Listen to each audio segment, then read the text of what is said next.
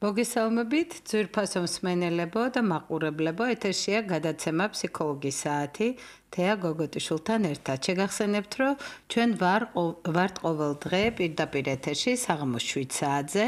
შეგიძლიათ გვისმინოთ საქართველოს რადიოს ეთერში და გვიყუროთ საქართველოს პირველი არხის ვებგვერდზე. 1.tv/g, ასევე Facebook და YouTube გვერდებზე. გაიარეთ ფსიქოლოგიური კონსულტაცია სახლიდან გაუსვლელად. დაგვირეკეთ ტელეფონის ნომრებზე 240 9192 240 9292. დაგვიმეგობრეთ Facebook გვერდზე ფსიქოლოგიის საათი თეა გოგოტიშვილთან ერთად. ჩვენი დღევანდელი გადაცემის თემა არის დროის მართვა. რა მნიშვნელობა აქვს დროის მართვას? რა პრობლემებს გვიქმნის ინერციით ცხოვრება და როგორ გამოვიმუშავოთ დროის მართვის უნარ-ჩვევები? ეს იქნება ჩვენი გადაცემის ის სამსჯელო საკითხები, რომელზედაც მზად ვართ ამ თემის ირგვლივ თქვენი ზარები მივიღოთ, თქვენთვის მნიშვნელოვანი კითხვები მოვისმინოთ და გავცეთ მტკიცებულებებზე დაფუძნებული რეკომენდაციები, რომელიც გამოგადგებათ პრაქტიკულად თქვენი ყოველდღიური კეთილდღეობის განცდის გამომუშავებისთვის, თქვენი საკუთარი თავის მართვის და მიზანშეწონილების პრინციპით თქვენი ცხოვრების წარმართვისათვის. ეს არის ჩვენი მიზანი. რა მნიშვნელობა აქვს დროის მართვას და რა ფენომენია ეს თავისთავად? როგორც უკვე შესავალ სიტყვაში მოგახსენეთ, ძალიან მნიშვნელოვანია ადამიანისათვის საკუთარი ცხოვრების განკარგვა, საკუთარი მიზანშეწონილებიდან გამომდინარე, გარკვეული, ასე ვთქვათ, გეგმების, გარკვეული მიზნებისკენ სწრაფვითი ნაბიჯების გააზრება, საკუთარი პასუხისმგებლობის გაცნობიერება, საკუთარ თავზე ამ პასუხისმგებლობის აღება, სწორი არჩევანის გაკეთება. ეს ყველაფერი განხორციელდება მხოლოდ ერთ შემთხვევაში, თუ კი ჩვენ აი ამ ჩვენს მიზნებს, მათი განხორციელებისთვის აუცილებელ ამოცანებს, ჩვენს, ასე ვთქვათ, ღირებულებებს, რომლის მიხედვითაც ამ მიზნებისკენ ვისწრაფით, დაუკავშირებთ დროის ფაქტორს. სხვაგვარად ეს დარჩება ოცნება. სხვა შემთხვევაში ეს დარჩება უბრალოდ სურვილი, რომელიც შეიძლება ისე გაიფრინოს დრომ, ისე გაიფრინოს დღეებმა, კვირებმა, თვეებმა და წლებმა, რომ ადამიანმა ვერც მოახერხოს საკუთარი სურვილის, მისთვის ძალიან მნიშვნელოვანი მათ შორის საჭიროების მქონე საკითხების განხორციელება. რა ვიღონოთ, როგორ მოვიქცეთ იმისთვის, რომ ჩვენი სურვილები, მიზნები, ჩვენი სწრაფვის, ასე ვთქვათ, მიმართულება, საითკენაც მივისწრაფით, ეს საკითხები განვახორციელოთ, ხორცი შევასხათ ჩვენს, ასე ვთქვათ, სურვილებს, ეს ყველაფერი უნდა დაუკავშიროთ დროს. და აი წარმატების ფსიქოლოგიაში ჩვენ გვაქვს ასეთი ცნება, რომ თუ კი ჩვენ ვიცით რა არის ჩვენი მიზანი, თუ კი ჩვენ ვიცით როგორ ვისწრაფით ამ მიზნისკენ, რა ნაბიჯები გვაქვს განსახორციელებელი, რა არის მეს არჩევანი, რა არის ის პასუხისმგებლობა, რომელსაც ვიღებთ საკუთარ თავზე, როგორც გადასადგმელ ნაბიჯებს, განსახორციელებელ ქმედებებს, ხო, აი რასაც მივყავართ ნაბიჯ-ნაბიჯ ჩვენი მიზნისკენ, აუცილებლად ეს დროში უნდა იყოს გააზრებული. დრო არის ის დინება, რომელიც მდინარესავით მიედინება, ერთ ნაკადში ორჯერ ვერ შევალთ და ჩვენთვის მნიშვნელოვანია, როგორც ლათინური გამოთქმა ამბობს, carpe diem, დაიჭირე ეს მომენტი. ანუ უნდა ჩავალოთ ამ მომენტს და რაც შეიძლება მეტად ვიყოთ ამ მომენტში ჩართულები, რამდენადაც შესაძლებელია ვიყოთ კონცენტრირებული, მობილიზებული ამ მომენტში და ეს რომ განვახორციელოთ, ეს მომენტების თანმიმდევრობა დროში გახანგრძლივებული, ჩვენ გარკვეულ მონაკვეთებად უნდა გქონდეს დაყოფილი. ანუ ერთის მხრივ არსებობს ფსიქოლოგიაში ცნება შორეული მიზნების და არის ახლო მიზნების ცნება, რომელიც ჩვენ უნდა გქონდეს კარგად გააზრებული, ჩვენ გვაქვს ის მიზნები, რომელიც რაღაც დროის შემდეგ კონკრეტული დროის მომენტში კარგი იქნება გქონდეს მონიშნული არის ხოლმე რომ ადამიანი ამას მოინიშნავენ კალენდარზე, ან ახლა ტელეფონით გვაქვს შესაძლებლობა ტელეფონში ჩავნიშნოთ კიდევაც და რაღაც დროით შემდეგ ეს ტელეფონი გვამცნობს, მიგვანიშნავს რომ ჩვენ ესა თუ ის თარიღი გქონდა ჩანიშნული როგორც მნიშვნელოვანი, ჩავინიშნოთ ეს შორეული მიზნები და ასევე მისკენ მიმავალი ახლო მიზნები და ეს ახლო მიზნები, რა თქმა უნდა, ჩვენს ყოველდღიურობას ეხება. ამაზე დეტალურად გვექნება მსჯელობა, ახლა მანიშნებენ რომ ზარია ჩვენს ერთ-ერთში, შეგახსენებთ ტელეფონის ნომრებს 249 192 249 292. მოგესალმებით, თქვენ პირდაპირ ეთერში ბრძანდებით, გისმენთ. გამარჯობა. ესე იგი, რა მინდა რომ გითხრათ, რაღაცა ორი უკიდურესობა მახასიათებს ჩემ თავს რომ დავაკვირდი. აი მაგალითად, საქმეს რო ვაკეთებ, შეიძლება მთელი დღე ისე ვაკეთო, რომ არც დავისვენო და ესე თვეობით გაგრძელდეს, რომ სულ მუშაობის პროცესში ვიყო და მე ამ მდგომარეობას ცვლის ხოლმე მეორე მდგომარეობა, სადაც არაფერს არ ვაკეთებ და რაც სიამოვნებას მანიჭებს, ფილმს უყურებ, ვისვენებ და ანუ ვერ ვარეგულირებ მოკლედ რო გითხრათ ჩემ დროს და იქნება მირჩიოთ რამე, იმიტომ რომ უკვე შევწუხდი და ანუ ეს წარმატებას ვერ ვაღწევ ისე როგორც მე მინდა, იმიტომ რომ ესე ნახტომებისებრ შრომობ და იქნებ მითხრათ რამე. დიდი მადლობა თქვენი შეკითხვისთვის.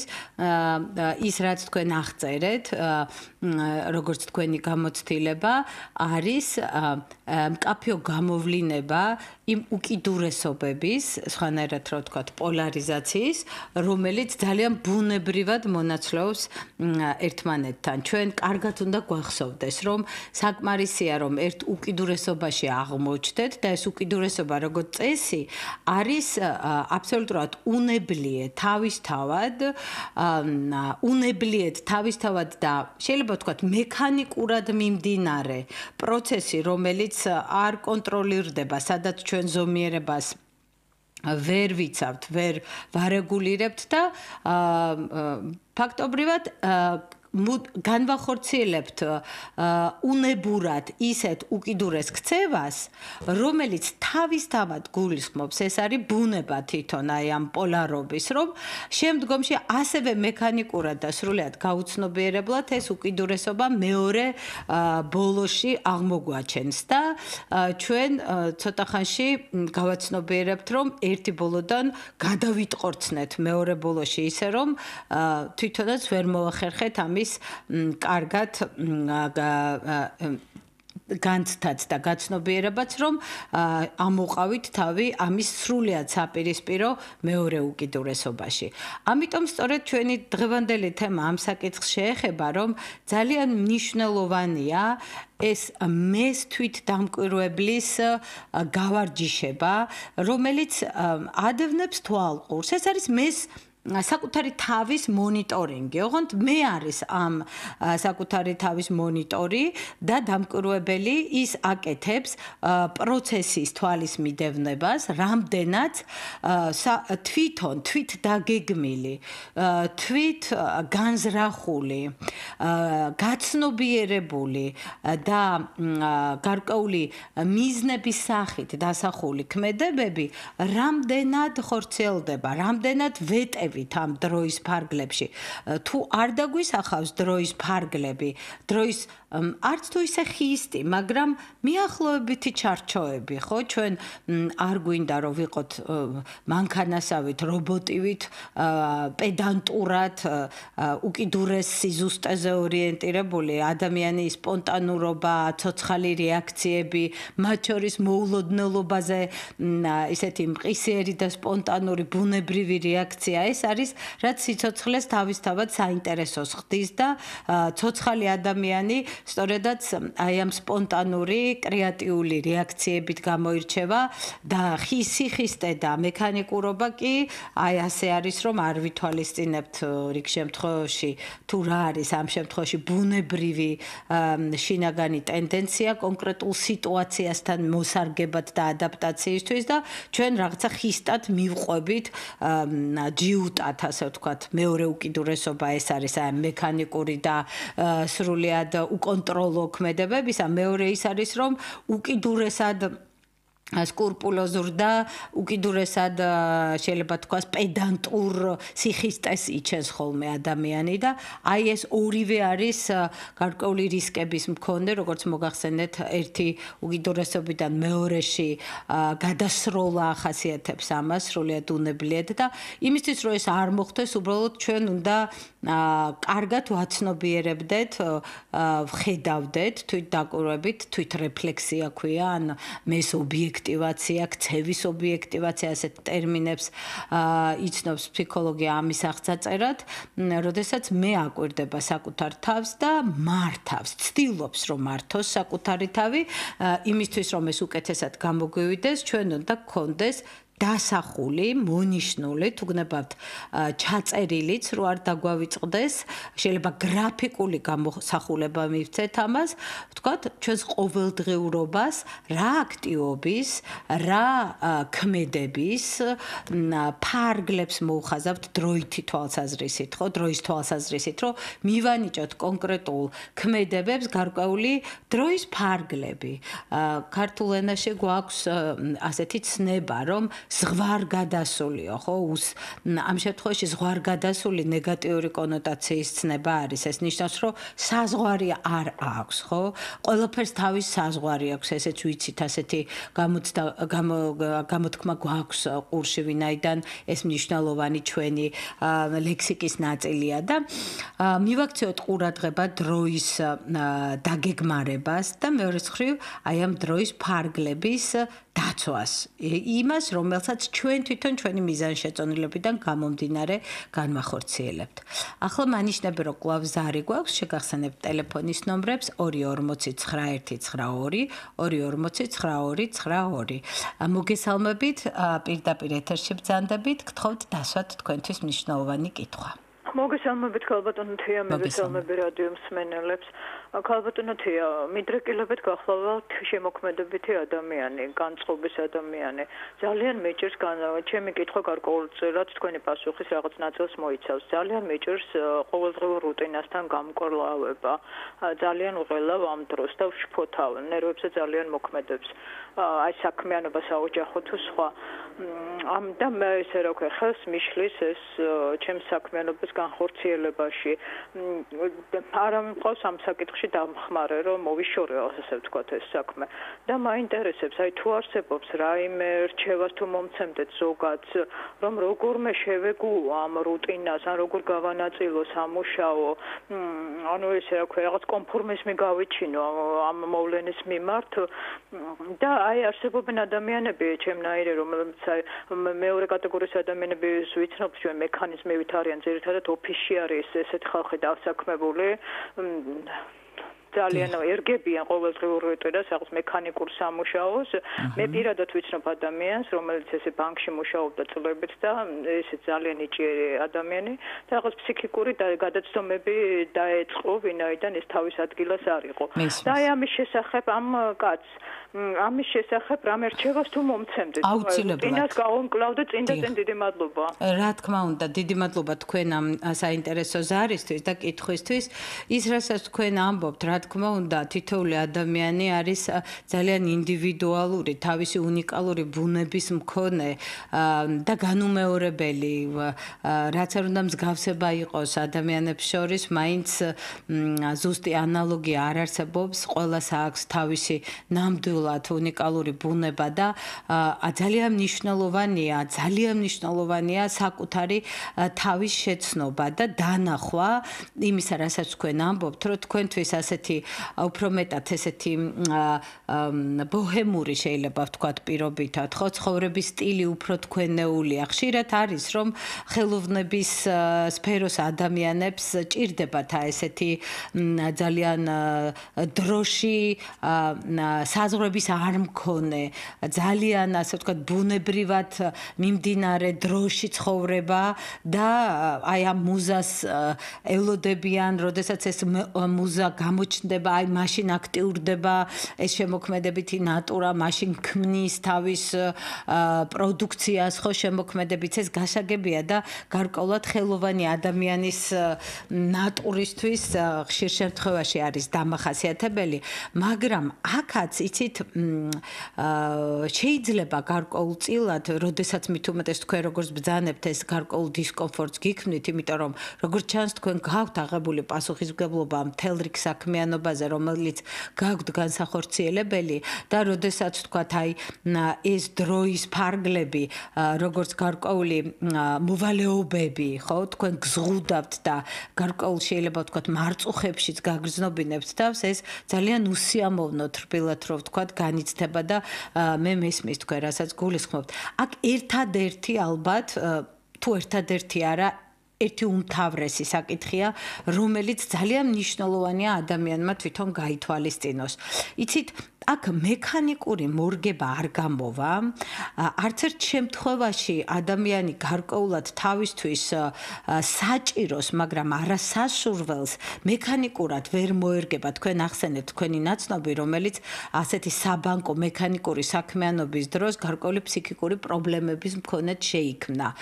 ნამდვილად არის კატეგორია ადამიანების, რომლებიც აი ამ ძალიან მექანიკურ საქმიანობაში თავს კომფორტულად გრძნობენ. შეიძლება ეს აღზრდის საკითხიც არის გარდა იმ ბუნებრივი შინაგანი ტენდენციებისა, ვთქვათ, რას არის ადამიანი მიჩვეული, თუმცა მაინც ბუნებამ ადამიანის პიროვნული მახასიათებლები აქ გადამწყვეტია და სწორედ ამაზე მინდა გარკვეულად თქვენი ყურადღება გავამახვილო, რომ უკეთესად უნდა ვიცნობდეთ საკუთარ თავს და კარგად ვიცოდეთ, სად ვართ კომფორტულად, რა არის ჩვენეული, ჩვენი საქმე და რა არ არის ჩვენი საქმე და ამ გაგებით, რა თქმა უნდა, შეგვიძლია ვთქვათ, რომ ის ადამიანები, ვინც ვერ ახერხებენ გარკვეულწილად რაღაც საქმიანობის განხორციელებას, რომელიც ეფიქრებოდათ, რომ მათი იყო, ხო, ჩვენ პროფესიებსაც ვიცვლით და დღევანდელი თანამედროვე რეალობა ამის შესაძლებლობას გვაძლევს.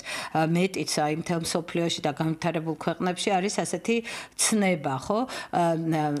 მთელი ცხოვრების უწყვეტი განათლების ცნება არსებობს, რომელიც მთელი ცხოვრების განმავლობაში გარკვეული სწავლის, პროფესიების, სხვადასხვა პროფესიებში საკუთარი თავის მოსინჯვის შესაძლებლობას გულისხმობს.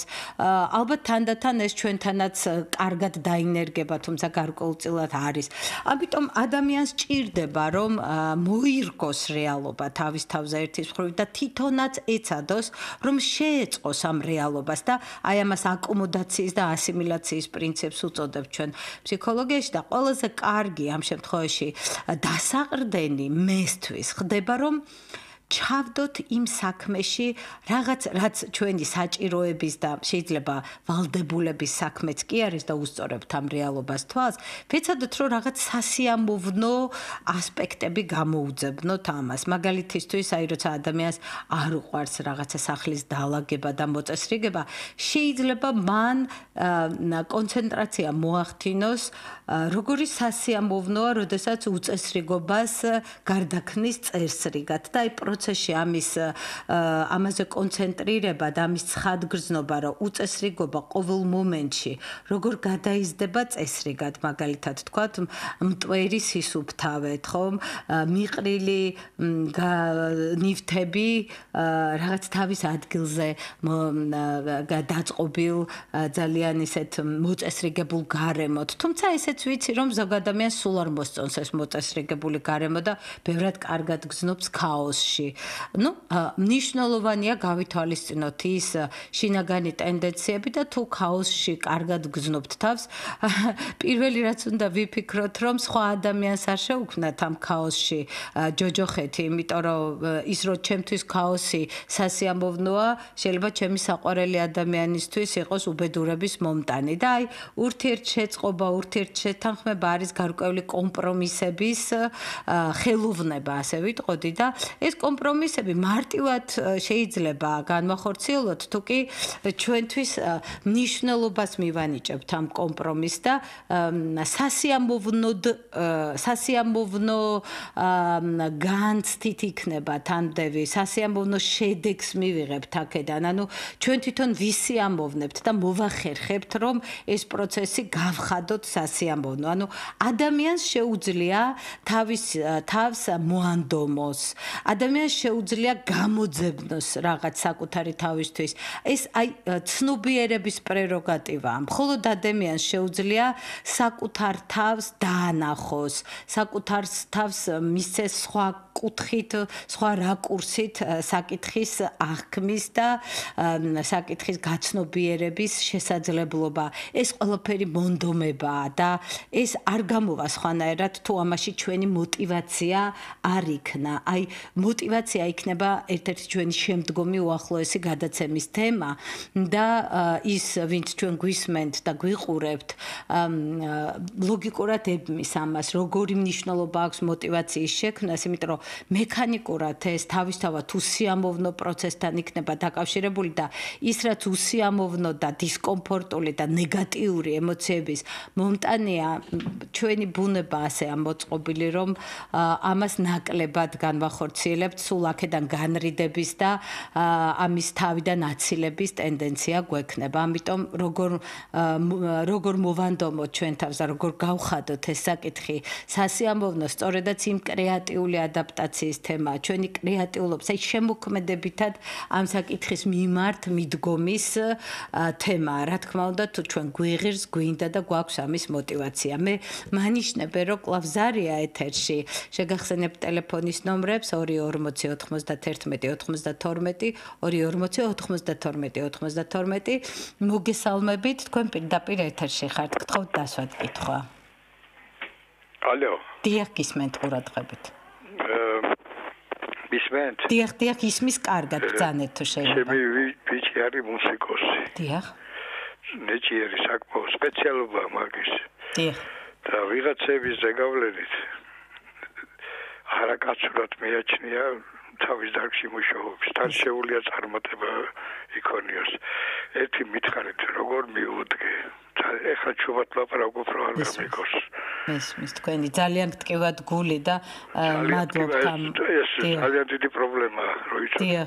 დიახ. მესმის თქვენი როგორც მშობლის, იმიტომ რომ როდესაც მშობელი ხედავს თავის შვილის ნიჭს, გამორჩეულ რაღაც მიდრეკილებას და ამ დროს ხედავს, რომ თქვათ ასაკიდან გამომდინარე ან რაღაც მიუღებელი სრულიად ამ გაგებით გავლენების შედეგად, ხო, რომელიც ხშირად მშობლისთვის გაუგებარია, იმიტომ რომ მოწიფული ადამიანი სხვანაირად უყურებს, სხვაგვარად უყურებს საკითხებს და შეიძლება მსგავსი გავლენის ქვეშ არც ყოფილა, უფრო მდგრად ყოფილა ამ გავლენების მიმართ, მაგრამ ყველა სხვადასხვა ბუნების მქონეა და როგორც ჩანს, ბატონო ჩემო, თქვენი შვილი უფრო მეტად ექცევა ამ გავლენის ქვეშ და აქ ასაკიც მნიშვნელოვანია, თუ ის ვთქვათ, ჯერ კიდევ 20 წელს მიუღწეվել ასაკში, ანუ როგორც ამბობენ, თინეიჯერია, ეს გავლენები თანატოლების ამ ასაკში ძალიან, ასე ვთქვათ, ფართოდ გავრცელებულია, იმიტომ რომ ასაკობრივ მახასიათებელს წარმოადგენს და მეორეს მხრივ გასაგებია რომ შეიძლება თქვენ კარგად შეიმეცნოთ, გაიგოთ, ჩაწვდეთ აი ამ გარდატეხის ასაკის სპეციფიკას, მაგრამ ამით საქმე რომ არ იცვლება და თქვენი შვილი ფუჭად აცდენს თავის ნიჭს, იმიტომ რომ რაღაც სრულიად გაუგებარი მესმის, მეც მანდ ვარ, სადაც ეს არის სტერეოტიპი, სადაც ეს არის რაღაც არასწორი ღირებულებითი დამოკიდებულების გამოვლინება, რაღაც ჩამორჩენილი ამ გაგებით, ძალიან ვიწრო აზროვნების გამოვლინებაა, ხო, რომ ესეთი გრადაცია, რომ თქვათ, კაცი ხელოვნების სხვადასხვა დარგით არ უნდა იყოს დაკავებული, ეს რაღაც ესეთი ძალიან რთული ვიტყოდი გადმონაშთი არის, რომელიც აბსოლუტურად გაუგებარს ხდის თანამედროვე რეალობაში, მით უმეტეს ნიჭიერმა ადამიანმა როგორ უნდა შეწიროს თავისი ღვთით ბოძებულია ეს გამორჩეული თავისი მისწრაფება რაღაც სტერეოტიპს, საზოგადოებრივ სტერეოტიპსთან არასწორს. Როგორ მიუდგეთ ამ შემთხვევაში, იცით, ამ დროს სამწუხაროდ, ვთქვათ, მშობლის დაჟინებული ახსნა განმარტება, ვთქვათ, მშობლის თანმიმდევრული, გამუდმებული მოთხოვნა იქნება ეს თუ რჩევა დარიგების მიცემა არ იძლევა შედეგს და ალბათ თქვენც გიცდიათ და ამიტომაც ჩუმად საუბრობდით, რომ ზუსტად იცით, რომ ეს მას აღიზიანებს უკვე. მე ვფიქრობ, რომ ერთხელ ან ორჯერ ან მაქსიმუმ სამჯერ რომ თქვენ უთხრათ, რაც თქვენი სათქმელია და გააცნობიეროთ, რომ ამაზე მეც ვერ გააკეთებთ. უბრალოდ ნიშნულოვანია, ვიცი რომ ძალიან მტკივნეული რეალობაა, მაგრამ მშობლებს უჭირთ ამ რეალობის მიღება, თვითონ ჩვენგანს აი ეს განსაცდელში გვაყენებს, რომ ჩვენ გვიწევს მივიღოთ ის, რომ მათ შორის საკუთარი შვილი, რომელიც მესისხლი და ხორცი და გენეტიკური გაგრძელება სხვაგვარად ფიქრობს, არ ისმენს ჩვენსას, აკეთებს თავის ხშირად ძალიან მიზანშეუწონელ მისთვის არჩევანს. მიეცით საშუალება, რომ თუნდაც წაიქცეს და ეტკინოს მუხლები, ადგეს ჩამოიბერტყოს და მოძებნოს იქიდან თავისთვის მიზანშეწონილი გამოსავალი. შეიძლება სადღაც თქვენი რჩევა გაახსენდეს. მთელი ცხოვრება წინ არის და გაგებით ცდის და შეცდომის გზით სიარულიც არ არის კატასტროფა. ადამიანი შეცდომებზე სწავლობს. სამწუხაროდ ყველაზე ისეთი გავრცელებული სწავლის და რაღაც ჭეშმარიტებების შემეცნების გზა ადამიანს სწორედ შეცდომებზე და ტკივილებზე გასვლით აი ამ გზაზე გავლით თუ ეძლევა ხოლმე და სამწუხარო რეალობაა, მაგრამ თუ თქვენ შულს თქვენი არ ესმით, ერთადერთი რაც დაგრჩენიათ, რომ თვითონ იწვნიოს თავისი შეცდომა და შეიძლება ისე იწვნიოს, რომ ძალიან სწრაფადაც გააცნობიეროს და დღეს ის დრო აღარ არის, როგორც ადრე, თუ კი ვთქვათ ადამიანმა გააცდინა რაღაც დრო და თუნდაც გაუჩერეს სტუდენტური სტატუსი, არ არის პრობლემა, რამდენიმე წლის შემდეგ მას შეუძლია ამ სტატუსის აღდგენა, იმიტომ რომ თანამედროვე განათლების სისტემას კარგად აქვს, ასე ვთქვათ, გაცნობიერებული ეს საკითხი, რომ ხშირად ახალგაზრდას არ აქვს კარგად და სერიოზულად დანახული თავისივე მიზნები, არ აქვს თავისთავი ნაპოვნი, ვერ ახერხებს თავის ნიჭის ჯეროვნად შეფასებას. ეს არის ის, რაც არის ძალიან ბევრმა ადამიანმა რაღაც შემთხვევაში დროებით მიატოვა შეიძლება. აი თქვენ რომ გადახედოთ ძალიან დიდი ხელოვანი ადამიანების ბიოგრაფიებს, არ დავიწყებ ჩამოთვლას, მუსიკოსებს აქვთ ესეთი ხშირი ბიოგრაფიული ფაქტი, რომ მით უმეტეს ადრე იყო ესე, რომ მშობლები აიძულებდნენ მას, რომ უფრო სარფიანი პროფესია ეთვისებინათ, მატერიალურად და ფინანსურად უფრო მომგებიანი და უთმობდნენ, იმიტომ რომ განსაკუთრებით იყო აი ეს თაობათა შორის მორჩილების საკითხი უფრო მეტად ვიდრე დღევანდელ დღეს 21 საუკუნეში ბევრად თავისუფალი არის თანამედროვე ახალგაზრდა თაობა და ამაში ძალიან ბევრი კარგია მორჩილება და ყურმოჭრილ თანხმობაში ყოფნა ერთის მხრივ რა თქმა უნდა შეიძლება შანსებს აძლევს ადამიანს რომ არ დააკარგინოს ფუჭად თავის ნიჭი მაგრამ ბევრი სხვისი მშობლის კეთილი ბრჭყალებში რჩევებით გაუბედურებულიც ბევრი ყავს ისტორიას და ასე რომ ბევრ ადამიანს დაუმთავრებია გულისხმობ დიდ ხელოვანს რომელსაც სხვა პროფესია მიუღია და ერთი პროფესიის მერე ისე უგრძნია რომ ის შემოქმედებითი სწრაფვა არსად არ გამქრალა და შემდეგ შესულან ასე ვთქვათ შეუბიჯებიათ იმ ხელოვნების პროფესიაში რომელზედაც თავი შეიკავეს იგივე მშობლების თუ ავტორიტეტული ადამიანების რეკომენდაციის გამო და ეს არასდროს გვიანი არ არის უზნაძე ამბობს რომ ნიჭი თუ ის ნამდვილად ნიჭი ადამიანს არ აძლევს მოსვენებას და დაელოდეთ, როდის არ მოასვენებს თქვენ შულს ნიჭი, იმიტომ რომ თუ რაიმე სხვა გზა გაქვთ ზემოქმედების, კი ბატონო ცადეთ, მაგრამ კიდევ ვამბობ, რახან თქვენ ჩუმად საუბრობდით, ეს ჩემთვის მინიშნება იყო, რომ თქვენ მრავალჯერ გითქვამთ და გაღიზიანების გარდა ამას არაფერი შედეგი არ მოაქვს. ამიტომ სადაც არასჯობს, გაცლასჯობს, სამწუხაროდ, მაგრამ ზოგჯერ გვიწევს ამ კომპრომისების გაკეთება. მე მანიშნებე, რომ ზარია კვლავ შეგახსენებთ ტელეფონის ნომრებს 2419292 ახლა მივესალმები ჩვენს მაყურებელს და მსმენელს. თქვენ პირდაპირ ეთერში ბრძანდებით. მოგესალმებით საღამოშიდობის და ქრისტიანთა ჭეშმარიტად აღდგა გისმენთ ყურადღებით. ერთ-ერთმა ფსიქოლოგმა თქვა ადრე რადიოში მოვისმინე რომ დედა იმ შვილს უფრო მეტ შენიშვნას აძლევს, რომელსაც თავის თავს ადარებს. ანუ თავის თავს, რომელიც თავის თავისნაირი გონია. რამდენად სწორია ეს. ახლა მქონდა საუბარი ზუსტად იმ თემაზე, რაც მე მინდოდა.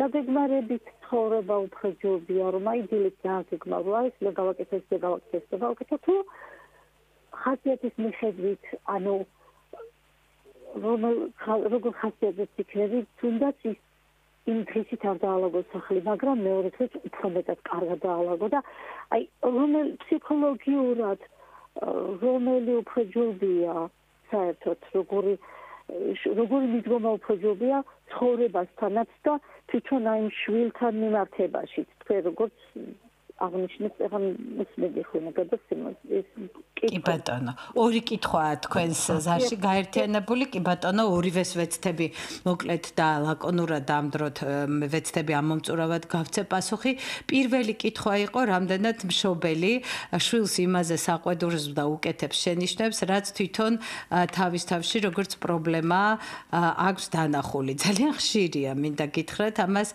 ქვია პროექცია მარტო მშობლების და შვილების შემთხვევას არ გულისხმობს ეს არის როდესაც ადამიანი საკუთარს მიაწერს სხვას და ეს ჩვენი ყოველდღიურობის ძალიან ხშირი გამოვლინებაა მთავარია კარგად უკვირდებოდეთ და გქონდეს ასე ვთქვათ გულწრფელი საკუთარ თავთან აღიარების ასეთი სურვილი რომ დავინახოთ და ვაღიაროთ საკუთარ თავთან რომ ჩვენ ხშირად მივაწერთ სხვას იმას რასაც ჩვენ თავში ვხედავთ ხო ძალიან უხეში და შეიძლება ვთქვათ უარყოფითი გამონათქვამი არსებობს ქართულ ენაში რომ ქურდ სხვაც ქურდი გონიაო ეს არის რომ სრულიად არაცნობიერად ადამიანი სხვასაც ისედაც მიიჩნევს როგორც თვითონ არის რა თქმა უნდა ეხლა აქ ქურდობა არაფერს შუაშია კარგად გესმით რომ ეს გადატანითი მნიშვნელობით არის ამ შემთხვევაში მოყვანილი მაგრამ ყველა გამონათქვამში და ანდაზაში რა თქმა უნდა დევს გადატანითი მნიშვნელობა და მშობლებსაც ხშირად ძალიან უქმნის დიდ პრობლემებს იმიტომ რომ საკუთარს მიაწერენ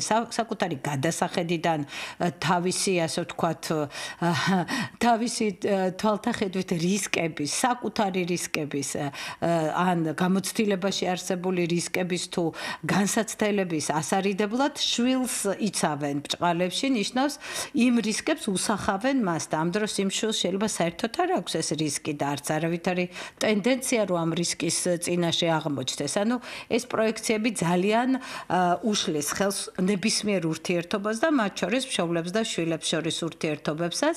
აქ მნიშვნელოვანი პრინციპია, რომ თვითონმა ჩვენგანმა რაც შეიძლება ადრე და კარგად და მტკიცედ შევიმეცნოთ, რომ მე ვარ მე და ის არის ის. და არც ერთი ადამიანი მათ შორის ბიოლოგიურ კავშირში ერთმანეთთან მყოფი, როგორც არის მშობელი და შვილი, არ დაბადებულა იმისთვის, რომ ერთი და იგივე გზა გაიაროს, ერთმანეთის მოლოდინებით იცხოვრონ, ყველა თავისას აკეთებს, ყველას თავისი გზა აქვს, ქრისტიანული ასევე ძალიან ფართო გაგების გამოთქმა არსებობს, ყველას თავისი ჯვარი აქვს და ჩემი ჯვარი არ ნიშნავს, რომ თქვენი ჯვარი უნდა იყოს და აქედან გამომდინარე მე უნდა გაფაციც დამტკიცებული და თავზე დაცემული გიცავდეთ თქვენ, გიკეთებდეთ შენიშვნებს, გაფრთხილებდეთ და ასე ვთქვათ, მოგაბეზროთ თავი, ცოტა ახლა უტრირებით ვამბობ ამას, მაგრამ ხშირად ასეც ხდება ხოლმე. ეს არის არასწორი და ამის გაცნობიერება არის ძალიან მნიშვნელოვანი. რაც შეეხება მეორე თქვენს კითხვას, რამდენად ღირს ძალიან მკაფიოდ გაწერილი გეგმის მიხედვით ცხოვრება, თუ შეიძლება რომ ყური მიუგდოთ იმას თუ რა უნება განწყობილებაზე ვართ დღეს და იქნებ სულ არ მინდა ამ სახლის დაალაგება როგორც თქვენ ბრძანეთ და ხვალ უკეთესად დავანალგო, როდესაც ამის მოწოდება შინაგანი მოთხოვნილება გამიჩნდება, რა თქმა უნდა ასეთი ხისტი, ცალსახა და მექანიკური რეკომენდაციები საერთოდ არ არსებობს. ყოველთვის გააჩნია შემთხვევას, ყოველთვის არის ვთქვათ რაღაც რაც გასათვალისწინებელია და ასეთი განუხრელი თანმიმდევრულობით და მექანიკურად რაღაც პრინციპების განხორციელება არ არის თავისთავად მიზანშეწონილი. არის კიდევაც გამონათქვამი, რომ გამონაკლისი ადასტურებს კანონზომიერებას და კი ბატონო, როდესაც ადამიანი ძირითადად ძალიან არეგულირებს თავის დროს, იქ ჩართული აქვს ვთქვათ, როდის ისვენებს, როდის მუშაობს, ხო? მაგრამ შეიძლება ერთვენიერ დღეს გაიღვიძოს, სუსტად გრძნობდეს თავს, ან სულ სხვა გონება განწყობილებაზე იყოს და თუ არაფერი ამით არ ფუჭდება, თუ არ იქცევა ქვეყანა, ვიტყოდი ასე, რატო არ შეიძლება გადაიდოს? ანუ პრინციპულად აქ ამოსავალი წერტილი მოგახსენებთ რა არის? რამდენადაც შესაძლებელია ადამიანმა თავისი სურვილი აღასრულოს და თავისი საჭიროება ამ გაგებით პასუხისმგებლობა, რომელიც დასახული აქვს, ეს უკვე ცნობიერი და რაციონალური კატეგორიაა თავის არსით. თუ არ ზიანდება მისთვის არაფერი განსაკუთრებული, ხო? შეიძლება ადამიანს კონდეს რაღაც უცებ, აბსოლუტურად გაუთვალისწინებლად დასვენების ჟამს ისეთი სერიოზული საქმე გამოჩნდეს, რომელიც არც ამის ენერგია, არც ამის რესურსი არის, გადაღლილია ორგანიზმი უკვე, მაგრამ თუ ამას ახლა არ გააკეთებს, მაშინ მისთვის ძალიან მნიშვნელოვანი საქმე დაზიანდება და დაზარალდება და აი სწორედ ეს არის რაც გვაკეთებინებს არჩევანებს და აქ არ არსებობს მზა რეცეპტი. რეცეპტი ის არის, რომ ჩვენ გულს უნდა უსმინოთ და პრინციპი ასეთია, რომ თუ არ ზიანდება არაფერი, თუ პრინციპულად არ იქცევა ქვეყანა, რატომ უნდა დავაძალოთ ჩვენ თავს, რატომ უნდა ვამათრახოთ საკუთარი თავი და შევიქმნათ დამატებითი, ასე ვთქვათ, დისტრესი, როდესაც ისედაც საკმარისია ის გამოწვევები, რომელიც ჩვენ ძალიან დიდ ძალისხმევას საჭიროებს, მაგრამ ამის მეორე უკიდურესობა, ქაოსში ცხოვრება, როდის როგორ მომეპრიანება, ამ წუთში რა ნიავი მოუბერავს, რომელი მიმართულებით წამიღებს. ასეთი ცხოვრება თვითონ ადამიანს უქმნის ხშირად დისკომფორტს და რო დაღამდება და რჩება ადამიანი თავის თავთან ერთიერთზე, აი ეს ცნობილი ძალიან ყოველთვის კარგად ცნობილი გამონათქვამი, აბა მე დღეს ვის რა ვარგე.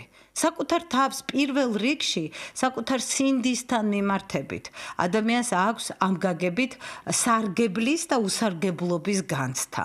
ხო, შეიძლება ამ შემთხვევაში არგო საქმეს, შეიძლება არგო საკუთარ თავს, შეიძლება არგო სხვა ადამიანს, შეიძლება საერთოდ უცნობ ადამიანს არგო სიკეთე ქმნა მისთვის და საღამოს ძილის წინ საკუთარ სინდისთან ერთ-ერთზე ჩაძინების წინ რო რჩებით, გულის სიხარულით აგვევსოს, რომ ჩვენთვის მნიშვნელოვანი საქმე განვახორციელებთ. მთავარია ვიყოთ ჩვენ თავთან ჰარმონიაში და შეუთანხმოთ საკუთარ თავს. თუ ამით არაფერი არ შავდება და დღეს არ მაქვს ამის ენერგია, არა უშავს რომ გადაუხვიო ჩემს განრიგს. ხვალ დაუბრუნდები ისევ ჩემს სისტემას, ჩემს რეგულაციებს, ჩემს ასე ვთქვათ დისციპლინას, ყველას თავისი გაგება აქვს ამ ცნებების.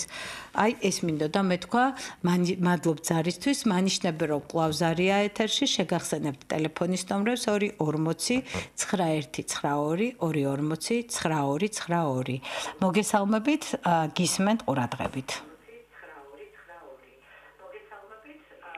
ალო. დიახ, გისმენთ ქალბატონო. საღამომშვიდობისა ქალბატონო. საღამომშვიდობის. წინასწარ გიხდით. ალო. დიახ, კარგად მესმის. დიახ, წინასწარ მოგიხდით. ბოდიშს. ცოტა დაშორდით თუ შეიძლება აპარატს, იმიტომ რომ ეკო ისმის. დიახ. კეთილი, წინასწარ გიხდით ბოდის იმისათვის, რომ ეს არ არის ის საკითხი, რაზეც თქვენ დღეს საუბრობთ. არა უშავს. აბა თუ შეიძლება ლაკონურად ჩამოაყალიბეთ კითხვა და მეც ვეცდები გაგცეთ პასუხი. ასეთი შეკითხვა მაქვს, ასეთი არის თუ არა აზარტული თამ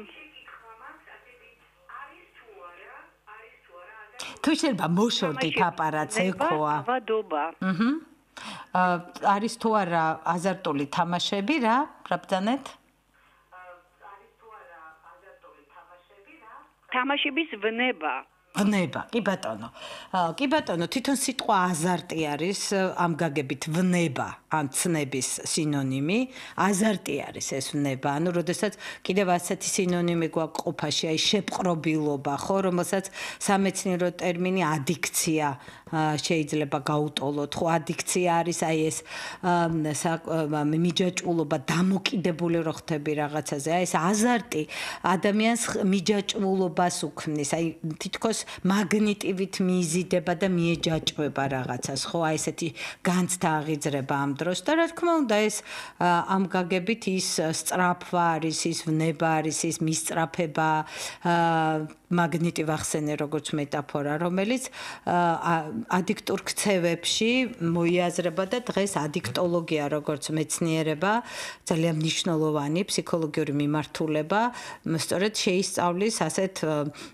აზარტულ მისწრაფებებს, ასეთ ადიქციებს, შეიძლება ეს იყოს თამაშების მიმართ, შეიძლება ნივთიერებების მიმართ, რასაც ნარკომანიად მოვიხსენიებთ ხოლმე, შეიძლება იყოს ინტერნეტის მიმართ, ასეთი ვნება და უამრავი რამე თქვენ წარმოიდგინეთ მუშაობის მიმართაც ვორკოჰოლიზმს რასაც უწოდებთ ხო არის კიდევ ასეთი ვნება ყიდვის ხო შოპოჰოლიზმი ქვია ხო ესეთი რომელიც სულ რაღაცის ყიდვის და შეძენის მიმართ ასეთი ვნების მატარებელია ანუ ადამიანი როდესაც კარგავს კონტროლს და უმართავი ხდება რაღაც საკითხთან მიმართებით აი ეს არის ზუსტად ის რასაც თქვენ ამბობთ ეს არის ნებელობა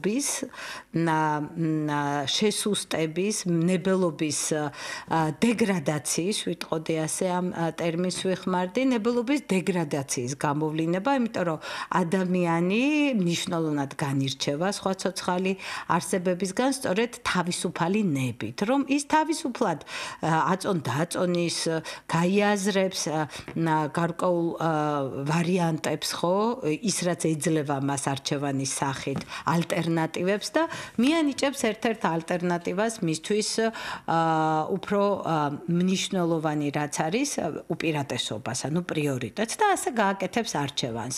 აქ ამ შემთხვევაში აი როდესაც თქვენ ეს სიტყვა ახსენეთ ამ ვნების დროს ვერ ხდება კარგად ჯეროვნად გააზრება, საერთოდ აზროვნება საკმაოდ იჩრდილება, იმიტომ რომ აი ეს ემოციური ესეთი ცნება არსებობს, დრაივი, მისწრაფება, ხო, ძალიან სერიოზული მიზანსწრაფულობა ახასიათებს, იმპულსურია თავისი არსით ეს მდგომარეობა და ამიტომ გააზრებასთან და აწონ-დაწონვასთან და რაღაცა ნების გამოხატვასთან რომ ვეღარ აქვს ადამიანს საქმე და რაც უფრო აძლევს აი ამ შემთხვევებს გასახანს, მით უფრო მისთვის ბუნებრივი კონდიცია ხდება ესა და ნებელობა მისი სუსტდება. ამიტომ ის აღარ არის ამ ხრივ თავისუფალი ნების მქონე და ადამიანს რამდენად ეს თავისუფალი ნება და არჩევანი მისი ადამიანურობისთვის რამდენად მნიშვნელოვანი საკითხია, იმიტომ რომ ცხოველები პრინციპში ინსტინქტებზე არიან მიჯაჭვულები და როდესაც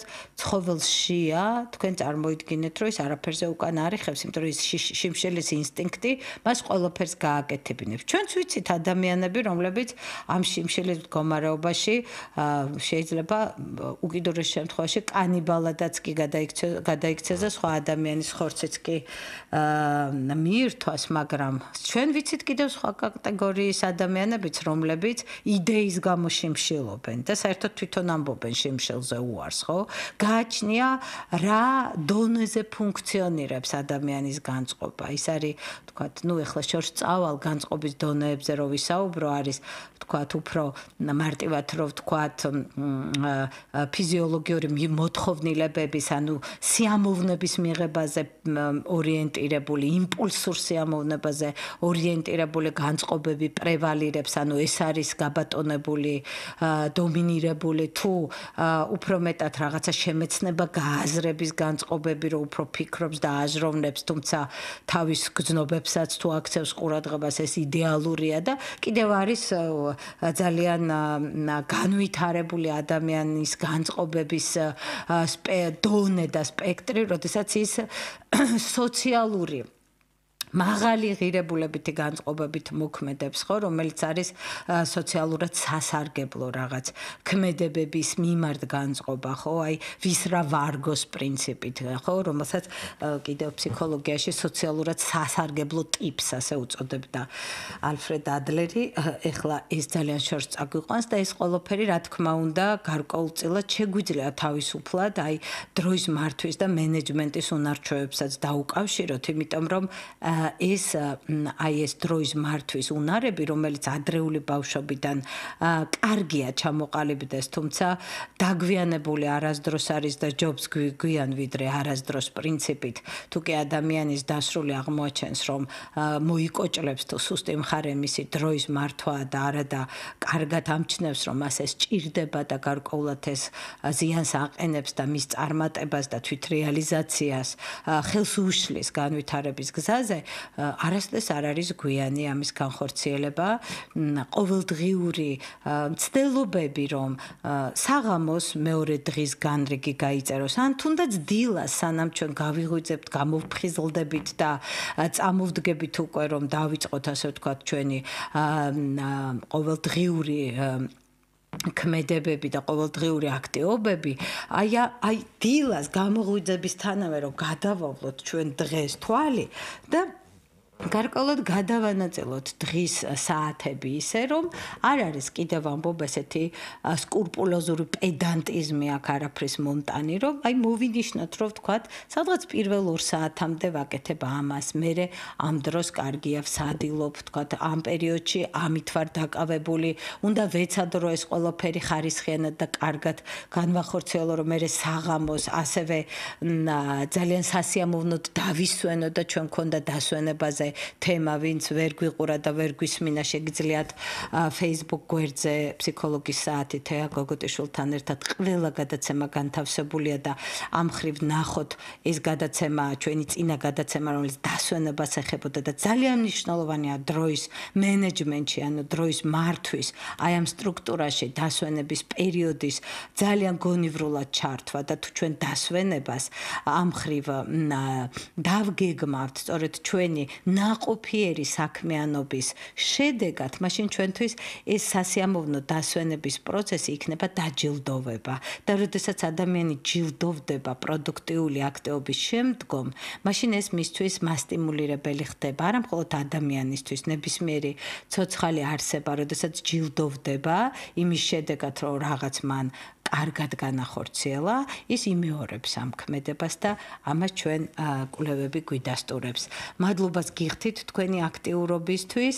შეგახსენებთ, რომ ყოველ დღე შაბათ-კვირის გარდა 7 საათზე ვართ პირდაპირ ეთერში გადაცემით ფსიქოლოგიის საათი თეა გოგოტიშვილთან ერთად. თქვენ შეგიძლიათ გვისმინოთ საქართველოს რადიოს ეთერში, გვიყუროთ პირველი არხის ვებგვერდზე 1.tv.g, ასევე Facebook და YouTube არხებზე, დაგვიმეგობრდეთ Facebook-ზე, მოგწეროთ აქ თქვენთვის აქტუალური კითხვები, რომელიც შეიძლება ვერ მოესწრო, რომ გაგეხმოვანებინოთ, იმიტომ რომ ბევრი ზარია და აქტიურობა, რაც მე ძალიან მახარებს. გემშვიდობებით და ხვალ 7 საათზე ისევ თქვენთან ერთად ვიქნები. კარგად ბრძანდებოდეთ, ჯანმრთელობას და კეთილდღეობას გისურვებთ.